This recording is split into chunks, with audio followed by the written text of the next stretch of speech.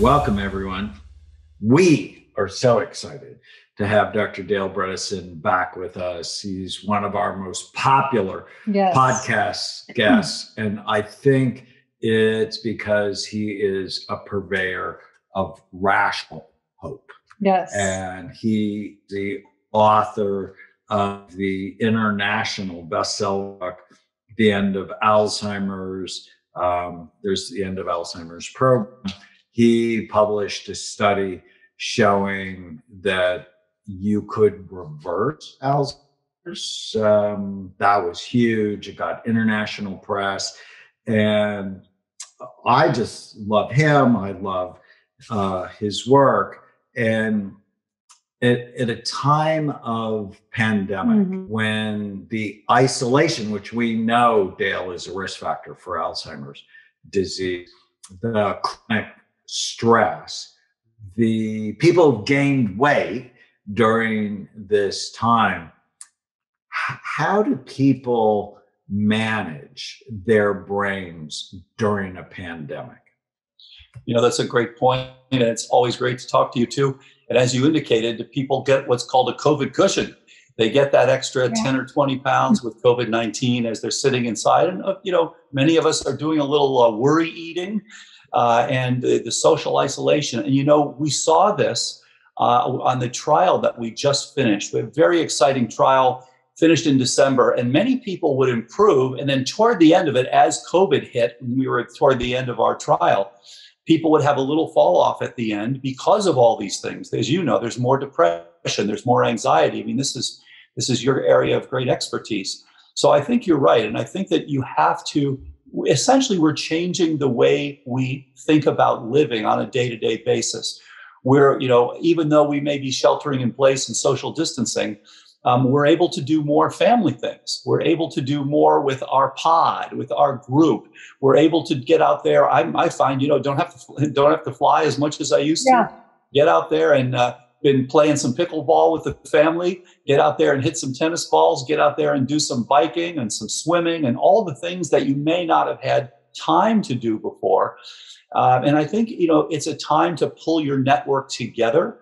And to have more interaction. And you're right, you do have to spend more time thinking about what you're putting in your mouth. No question about it. And, I think one of the things that's helped is all of the wearables, all of the quantified self. It is a time when you can follow yourself, and it's even more important to get that feedback, whether you like to use Oura Ring, whether you like to use, I like my Apple Watch, so check my heart rate variability every day. I can check how much sleep I've been doing. And do the breathe exercise several times a day, whether you like meditation. I think there are so many things, but you're absolutely right. You have to think about this. You have to think actively about prevention and about supporting your own cognition. And with many of the things that you and Tana have talked about in your books over the years. I know our work dovetails so beautifully. And I think the hope is you should be on an Alzheimer's prevention program from before conception, right? I mean, ultimately before conception, right? But embedding your ideas into society as early as possible. One of the things we talked about before we came on was my work with NFL players, that so many of them, they don't want to come and get scanned because they don't want to know, because they're so worried about ending up with CTE or chronic traumatic somehow they think not knowing is going to make it better, and that's so true with Alzheimer's disease. And the fact is, if you're going to play a brain damaging sport or work in a brain damaging profession, you should be doing prevention as soon as you start that. And given the numbers, Alzheimer's is expected to triple in the next 25, 30 years. Isn't that the statistic? Absolutely. And I think a statistic that really has impressed me is that if you look at the horror of COVID-19, it has now killed over 500,000 people, nearly 100 times the number of people who have been killed by COVID so far will die of Alzheimer's, the currently living Americans. So it's about 15% of the population that dies. So as large as the COVID-19 pandemic has been, the Alzheimer's pandemic dwarfs it in terms of the numbers. Now, of course, it's not as quick. It's over time, so people tend to forget about it.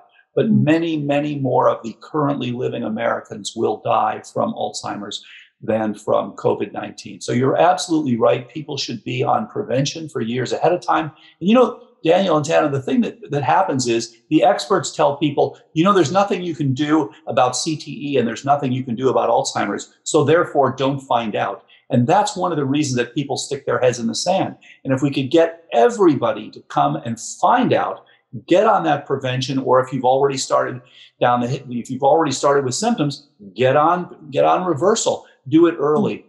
With the trial, we found that everybody could improve. The only ones who didn't were the ones who were very far along and who simply wouldn't do the appropriate things. We had, one person who just wouldn't get out of a house that had massive mycotoxins, for example. So the bottom line is there is a tremendous amount you can do. And that's the word that needs to get out to everybody who plays football, everyone who has head trauma, everyone who has at risk for Alzheimer's disease. Talk about the trial. I know it's not published yet, but you finished it, you said, in December? Yeah, we just finished in December. What's that? I said, how exciting.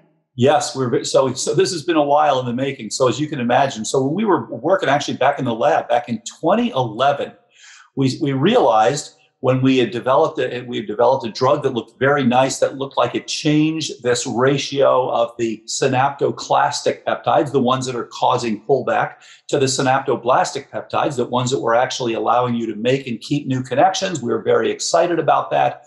And so we thought, okay, great, we want to test this drug. But then we realized, okay, wait, there are all these other pathways. We're really going to have to do a very comprehensive trial. So we proposed the first comprehensive trial back in 2011, and we were turned down by the IRBs. They said, you can't do a multivariable trial. It's got to be one thing. We said, well, wait a minute. This is not a one thing disease.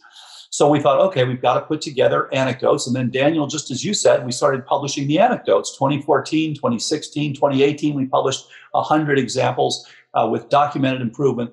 And then in 2018, after those 100, we went back and we got turned down again by the IRBs because everybody wants you to do these single variable trials, which really doesn't make sense.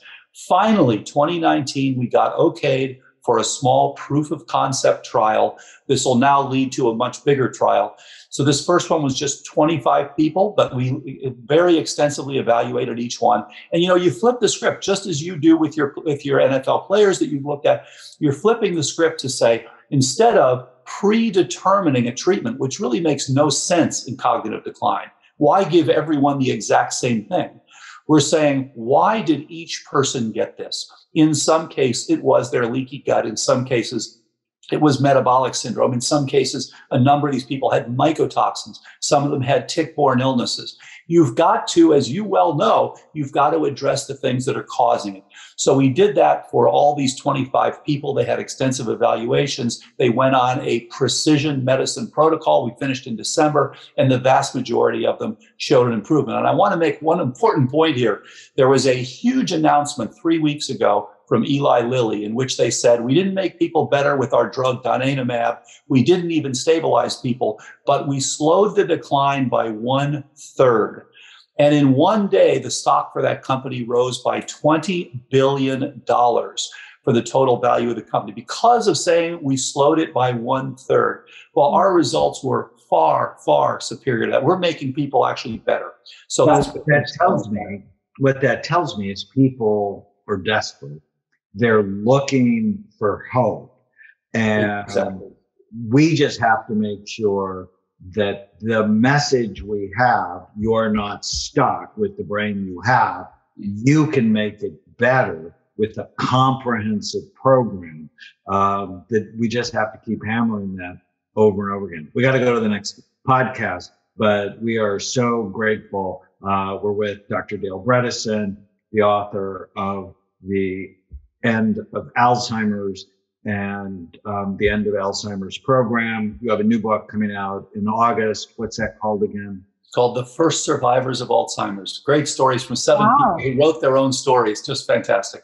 Yeah, love that. Stay with us.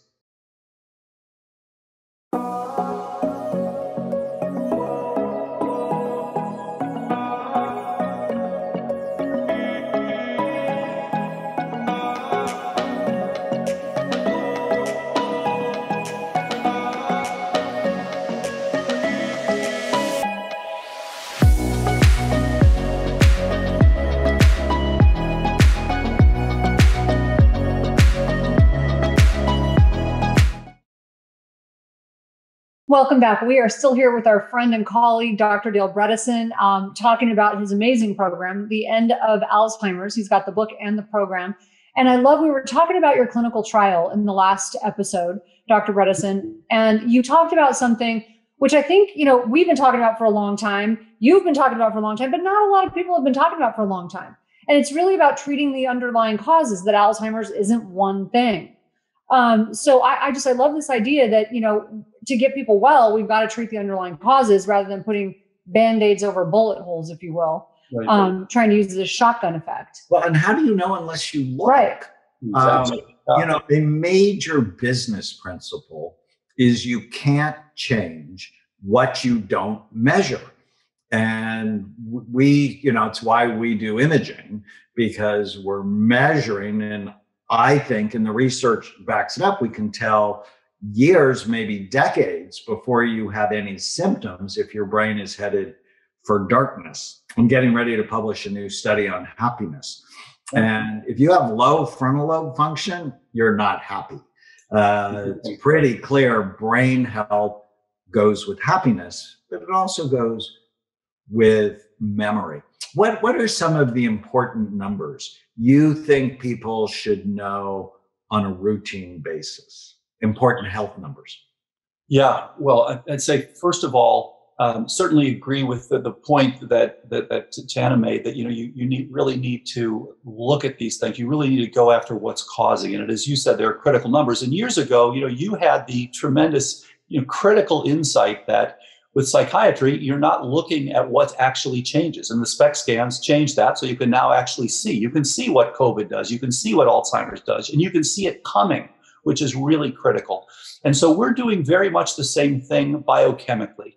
So we want people to know what their TGF beta 1 is, because that is a critical piece for their ability to deal with inflammation. We want them to know things like their HSCRP. We want them, the good news is, by the way, there are so many of these wearables now that we can find out a number of these things. We want them to know how their sleep is going. One of the most important things for people to know is their nocturnal oximetry. There's a beautiful study published just a couple of years ago showing if you simply take the mean oxygen saturation, the average through the night, that correlates beautifully with the size of specific nuclei within your brain, including your hippocampus. Oh, wow. So as your oxygenation goes down at night, and unfortunately so many people don't check, your brain is shrinking, and that's a major issue.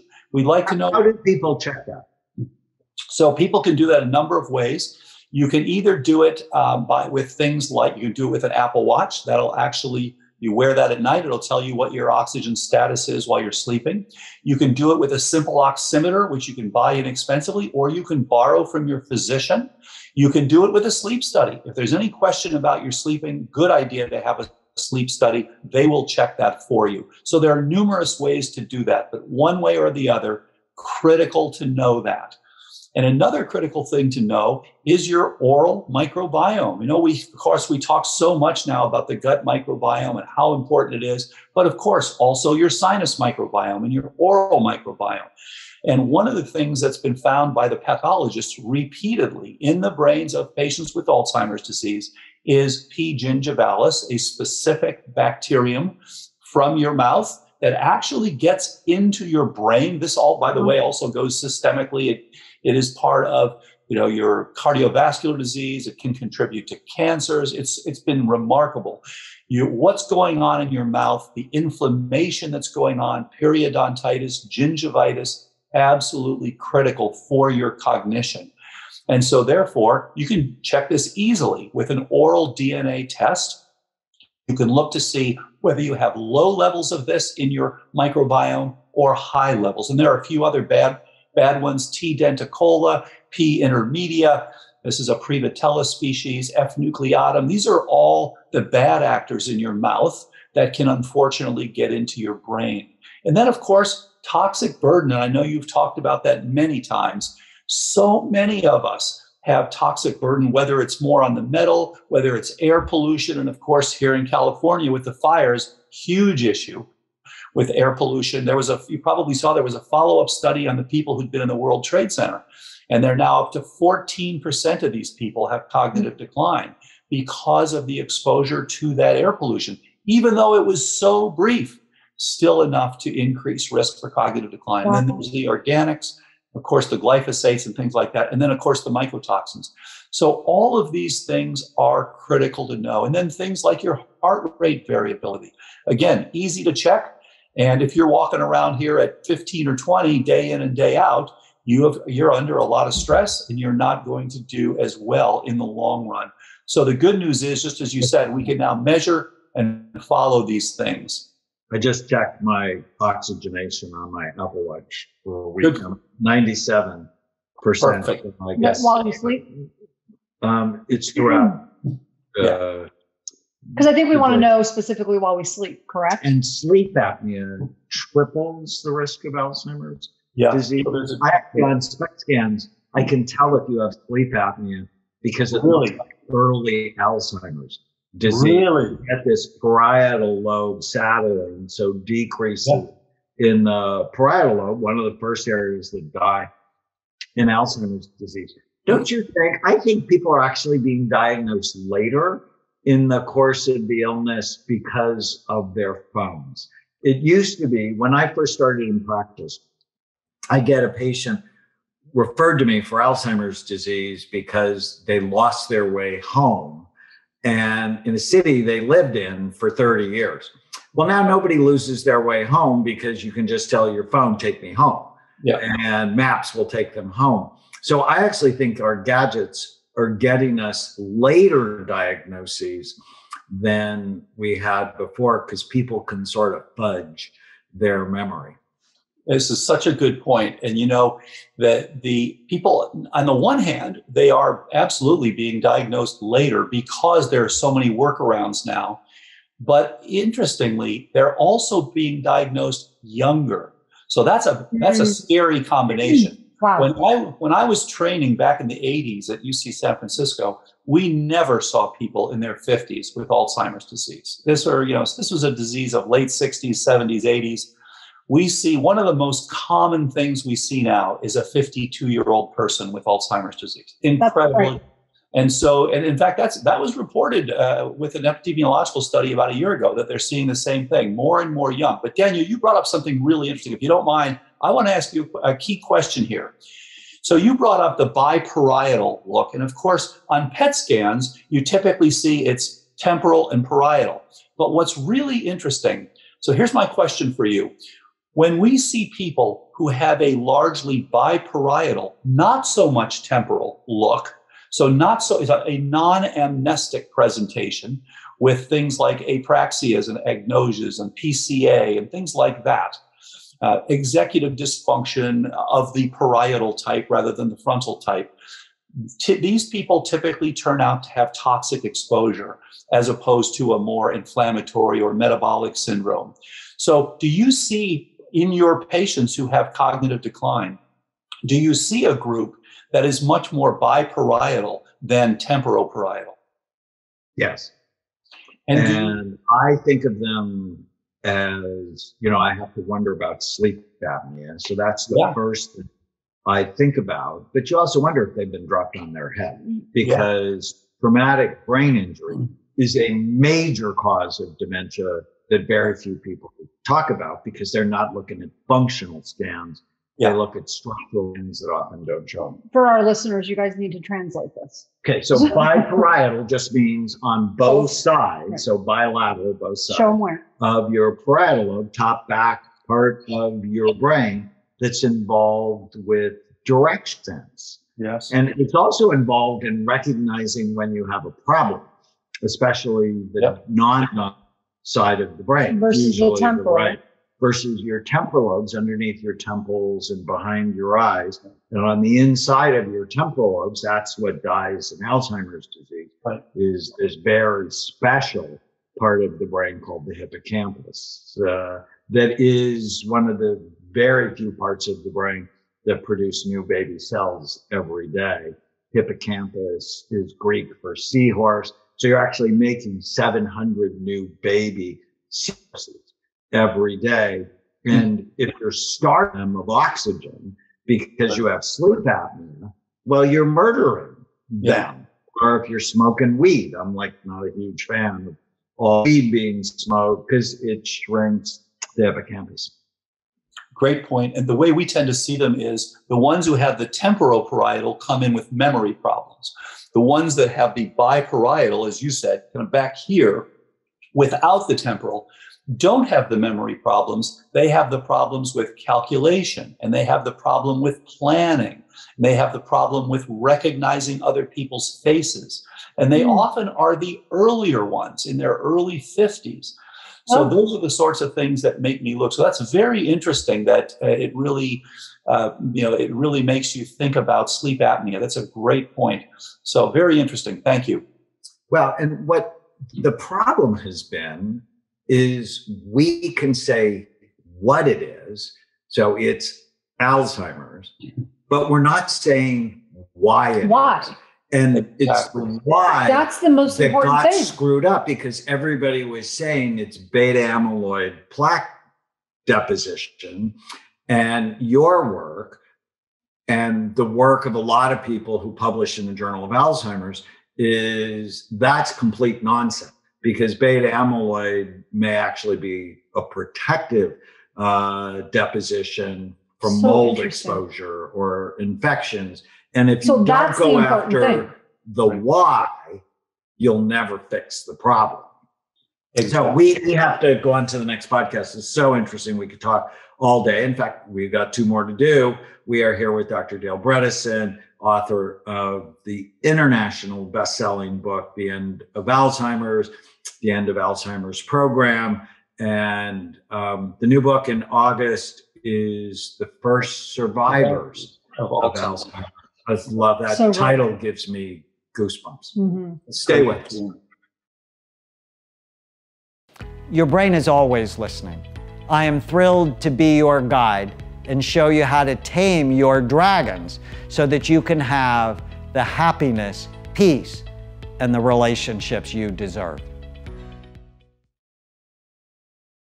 Welcome back, everyone. We're here with Dale Bredesen, and we're talking about his work, his new study, the impact of the pandemic on your brain. What do you think, Dale, the impact of isolation on so many people in care facilities has been, where they were getting regular visits from their family and all of a sudden it stopped?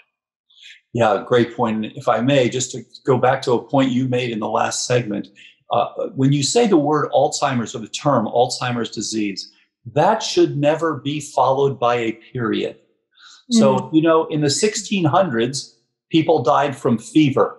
And that was a perfectly acceptable thing to say. Yeah, he or she died from fever. Love that. Now, of course, we understand, we say fever due to what? Pneumococcus, due to COVID-19, what it is. The people should be doing the same with Alzheimer's. You should never say someone has Alzheimer's and then have a period. Right. Alzheimer's due to what? Now, you brought up the point about what happens at the facilities when people are there. About 80% of the people who enter those facilities have some cognitive changes, and we're actually now just in the middle of setting up a program so that there can be improvements. And there's a wonderful place in San Diego called Marama, M-A-R-A-M-A, set up by Dr. Heather Sanderson. And I think you know Heather, who that works with people in residential assisted living and tries to improve them. And she's seeing wonderful results with people in the facility. So that's the way of the future. And you're right, when people stop coming, there is more anxiety.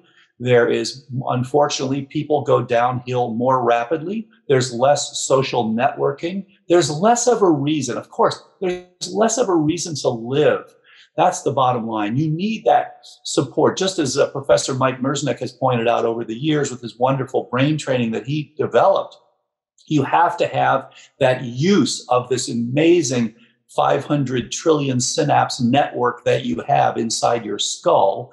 And you've got to have stimulation of that. And of course, just as you've seen and we've seen as well, when we treat these people with cognitive decline, the ones that do the best are the ones that have some form of stimulation included in the overall program. Whether you like Violite, whether you like magnetic stimulation, whether it's social interaction, whether it's brain training, or all of the above, this is really helpful. And so you're right, losing that is a real problem. I love what you said about it should never be followed by a period. And I know you've been saying that forever about depression, anxiety, even Alzheimer's. That it's all of these. It's many things. None of the mental health problems are single or simple disorders. There's an underlying many roads to it. And I love, Dale, your analogy. It's like you have a roof and there's not one leak. It's like there's 36 different leaks. And if you don't go plug all of them, you're not going to have a dry house. Absolutely. And there's a threshold, again, just as Dr. Dean Ornish showed 35 years ago, when you're trying to reverse atherosclerosis, you have got to get over that threshold. There's a threshold. You're putting down this plaque, you're putting down the plaque, and it's because you've got more putting down than taking up. You got to get, at some point, you're going to get on the good side of that threshold. And of course, you see the same thing with things like depression and autism. We see the same thing with cognitive decline. People are on the wrong side where they're synaptoclastic. They're pulling back. Signals outweigh their synaptoblastic, just as you have with osteoporosis, where you got too much uptake of bone and not enough putting it down. Same thing with synaptic formation and maintenance. And so you've got to do everything possible to get over that threshold. Now you start to see actual improvement. And, it's not magic. It's simply biochemistry and neurochemistry. You need to address that, and then you start to see people improving. So exciting. What are some of the practical things you think people should be doing every day to maintain their brain? Yeah, and I think, you've written about this beautifully and extensively over the years. And I think that there's a whole host of things that so many of us tend to forget. And, it really does start with honoring some of our ancestral traits and basically the things that give us our humanness. We were built evolutionarily, and we see this beautifully with ApoE4, for example, because all of us were ApoE4, the very thing that we think of as high risk for Alzheimer's. That was all we had as hominids for 96% of our evolution. And it's just the last 4%, last 220,000 years, ApoE3 appeared, and then the last 80,000 years, ApoE2 appeared. So honoring your ancestral, the way that we were designed evolutionarily, and that starts with getting appropriate sleep. Just as you indicated, what you see on your SPECT scans when people have sleep apnea is a huge issue.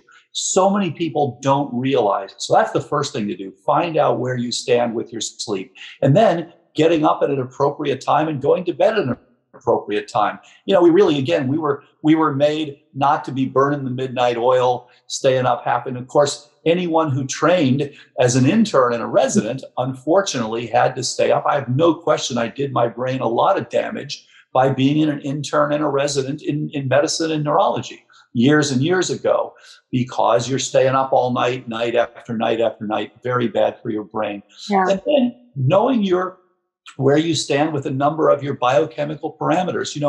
I wasn't trained as a nutritionist, so I'm just trying to get people to get the optimal biochemistry. You want to have your omega-3 index being up at 10%, 11%, not down at 4 or 5%.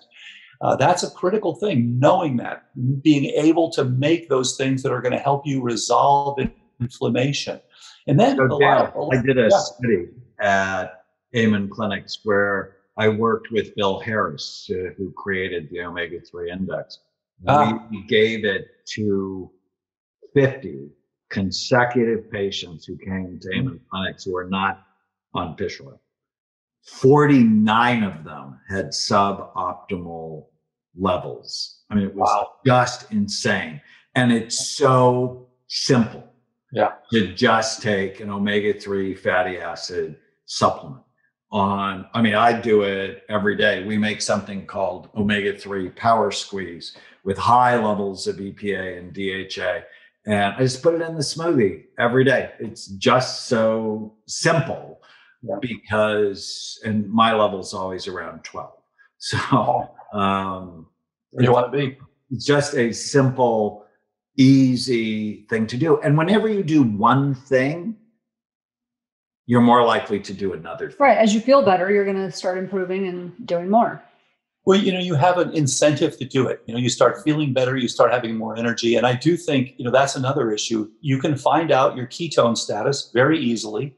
And we do find that people who are getting themselves into mild ketosis do better overall with their cognition. And certainly for anyone who actually has some cognitive decline, check it out. You can now do it. You don't have to necessarily stick your finger. You can do it with a breathalyzer. There's a group called BioSense that's put out a nice breathalyzer that's actually quite accurate. And so blowing those above 7 ACEs, good idea to make sure, again, if you have cognitive decline, even more important, but a good idea to get into mild ketosis and getting yourself insulin sensitive. Getting rid of the sugar. I am telling you, I don't measure my ketones every day and do all that, but I know my body when I start eating carbs, like during quarantine, you get lazy and you start eating, and I'm eating quote unquote healthy carbs, but if I eat too many of them, I instantly don't feel good. I feel blah. I have brain fog. And then I go back on my keto program. I do my MCT oil and do all that stuff and, go back on my program and eat a lot of plant-based fat. And within a day or two, I'm just like, bing, it's like Lazarus effect.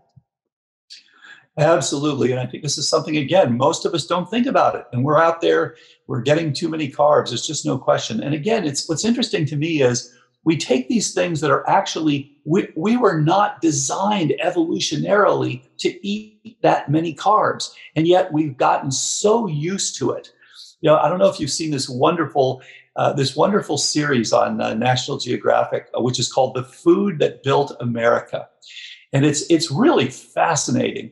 How Heinz set up the ketchup, how the chips came to be, and how McDonald's and Ray Kroc developed, and how the pizza groups developed, all these things. And what's interesting about these, in each of these cases, they became billion sellers largely because they had carbs in them that people craved. And so, yes. And the more you eat, the more you crave. And it raises serotonin, which makes you feel good in the short run. But it also increases blood sugar and insulin, and that makes you feel bad in the long run. Right. All right. When we come back, we're going to have our final segment with Dr. Bredesen, and we're going to talk more about practical ways to keep your brain. Yeah. Stay with us.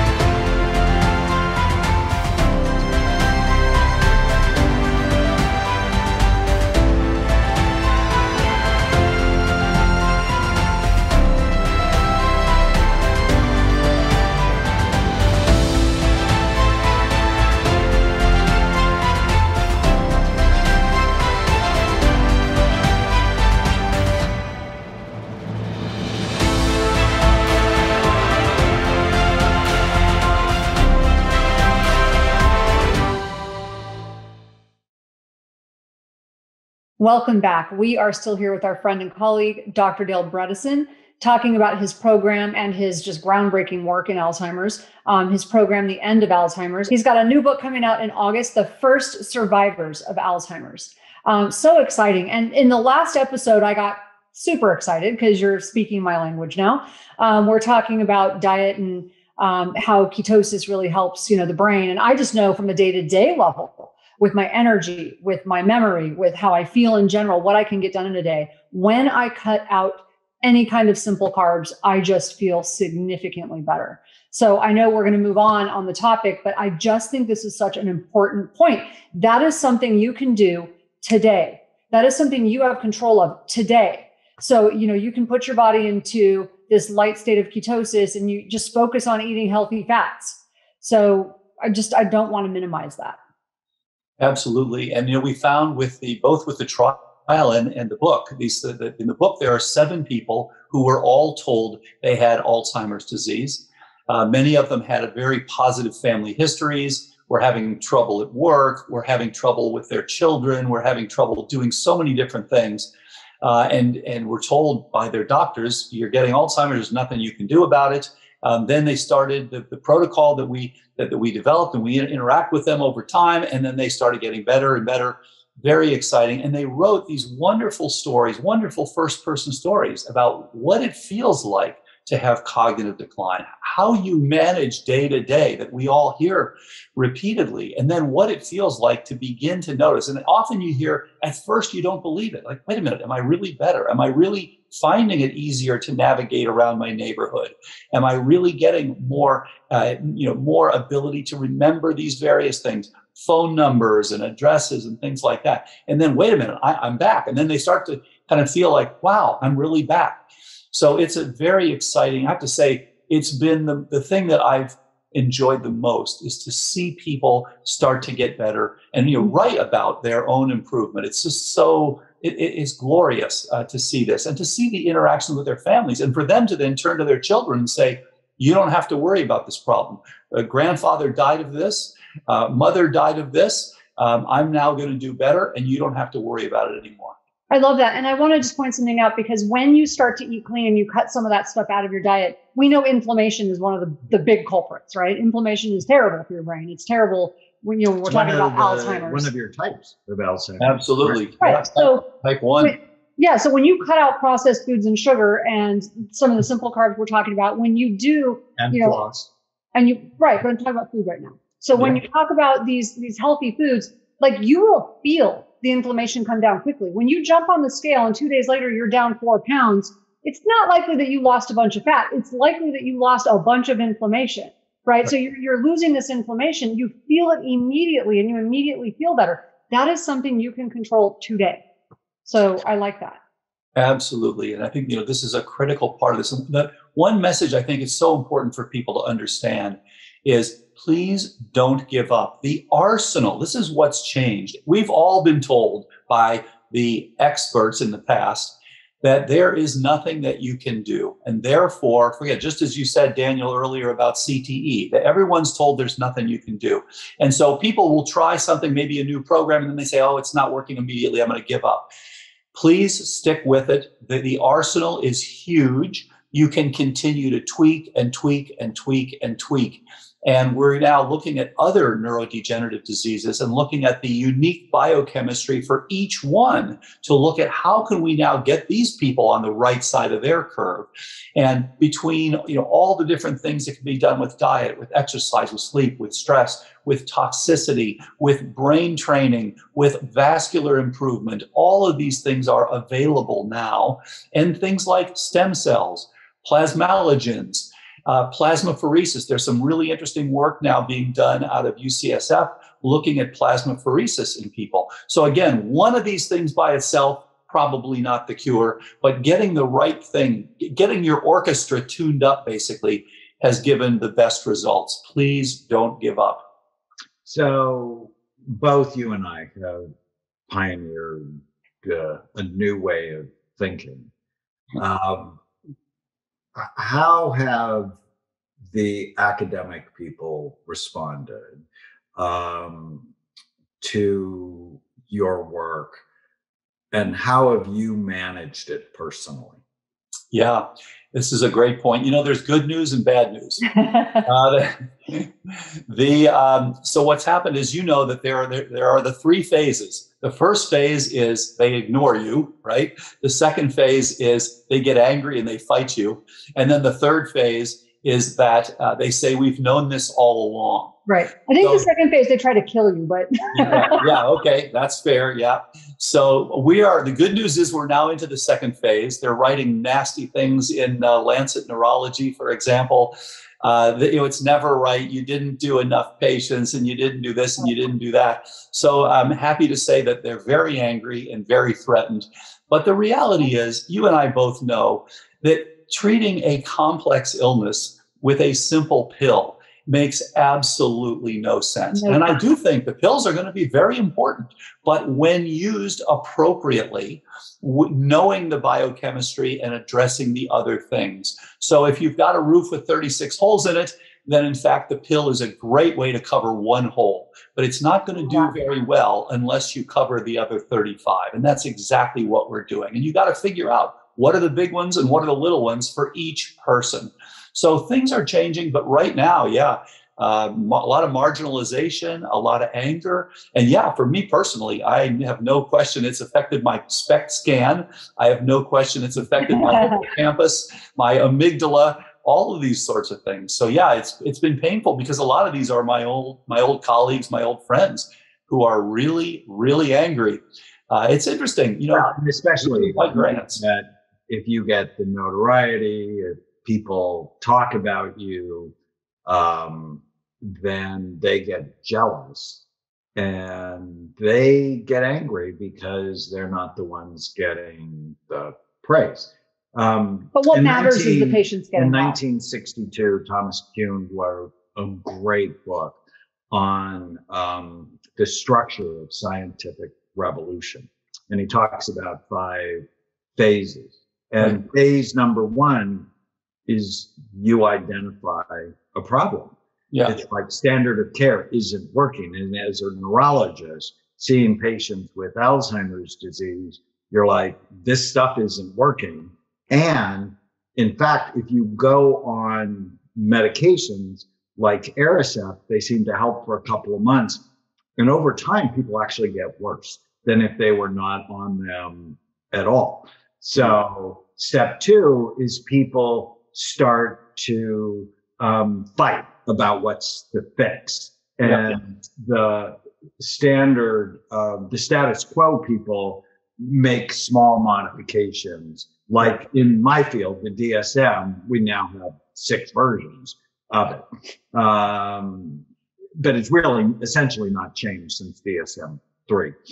And then the third one is a new model is born based on experience, usually not from academic centers, because it's hard to think outside of the box when you're inside of the walls of the box. And the fourth one is the most predictable of all the stages, and that's the rejection. And then the fifth one, because the guard dies, Max Planck said that progress in science happens through funerals. A new generation grows up and it's accepted.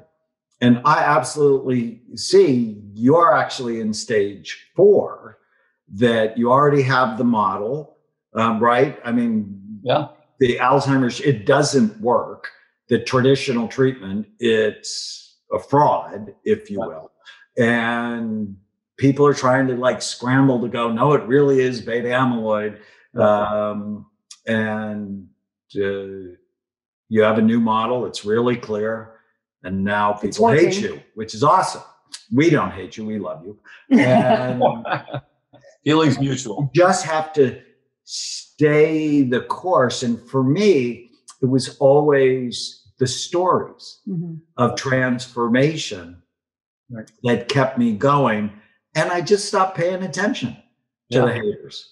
And as long as I don't pay attention to them, I sleep just fine. When I engage, I mean, I really engage, because how do you know unless you look? Are you insane? I'm a psychiatrist. I know how to diagnose insanity, and not wanting more information, that's insane.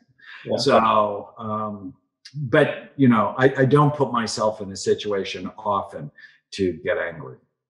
It's a great point, you know, and one of my very favorite sayings actually came from a rabbi who said, you are not expected to complete your life's work during your lifetime. Neither are you excused from it. Oh, We're all fighting that's a good good. fight. And now, I'm just about to turn 70. And so, I'm thinking, hey, this is going to go on long after I'm gone. If we can do the best we can to make the major neurodegenerative diseases preventable and treatable, then I will be very happy that people are doing better. Because this, as you know, this has been the area of greatest biomedical therapeutic failure. People dying of ALS, of Lewy body disease, frontotemporal dementia, Alzheimer's disease, just go on and on, PSP, these are horrible, horrible diseases that when we all trained were considered untreatable. So, we're making some major inroads into these, and it's just wonderful to see. And I hope it continues. By the way, your skin looks amazing. I cannot believe you are about to be 70. Thank you very much. I appreciate that. It's all the things that you guys are teaching me. Thank you. Well, we have been with our friend, Dr. Dale Bredesen. We are grateful for his work, for his friendship. We feel like we're on the same path. With a better brain always comes a better life. With a better brain comes a better memory, comes a better mood, comes better relationships, better money, better sense of meaning and purpose. And his book, The End of Alzheimer's, is just brilliant. There's not one thing I disagreed with. I'm like, this is awesome. We recommend it to everyone. And thank you, Dale. It's great seeing you again. I'm always thinking of ways we should be working together because we just opened our 9th clinic in Dallas. It's so busy. It's so busy. And it's what people want. People want better brains so they can have better lives. Yes, and it's an area that is such need. I mean, there's so many places now that are considered, quote, centers of excellence that are really centers of non-excellence. So in fact, having these places where people can actually go get prevention, get reversal, these are huge. So congratulations on the new center. Always great talking to you guys. There's so much new. I think this is, the field is continuing to evolve. We're all seeing it in real time, getting better and better results. So very, very enthusiastic about the upcoming years. Thank you so much, Daniel. Thank you so much, Tana. Always great to see you too. You too. All right. Take care, Dale. Bye. If you're enjoying the Brain Warriors Way podcast, please don't forget to subscribe so you'll always know when there's a new episode. And while you're at it, feel free to give us a review or 5-star rating, as that helps others find the podcast. If you're interested in coming to Amen Clinics, use the code PODCAST10 to get a 10% discount on a full evaluation at amenclinics.com. For more information, give us a call at 855-978-1363.